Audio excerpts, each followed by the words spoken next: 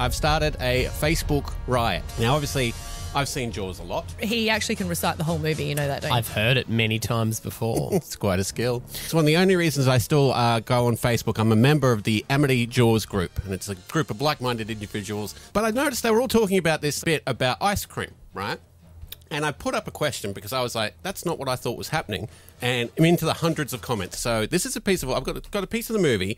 Bring anything from home. My cars. Your cars. What about ice cream? Coffee. Coffee. Now, what does he want there? Coffee. She said ice cream, and he said said it sounds coffee. like coffee. He And then goes- she repeats coffee. Is it coffee ice cream?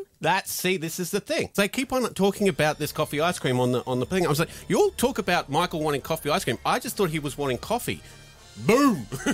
There are distinctive two sides, and people will die on this hill. You either think it's coffee-flavoured ice cream that he wants, or he wants coffee stuffed the ice cream, and none can see eye to eye. I never thought I'd get into this much. Right? People are like, I lived in the area where it was shot. Coffee ice cream was a massive thing. They asked the guy who wrote the movie. The people in the comments section on the page you're at got in contact with the dude who wrote the script and asked him if he meant coffee ice cream or coffee. So the dude who wrote the movie, he has said that he always intended Michael to be asking for coffee-flavoured ice cream. Ah, well done.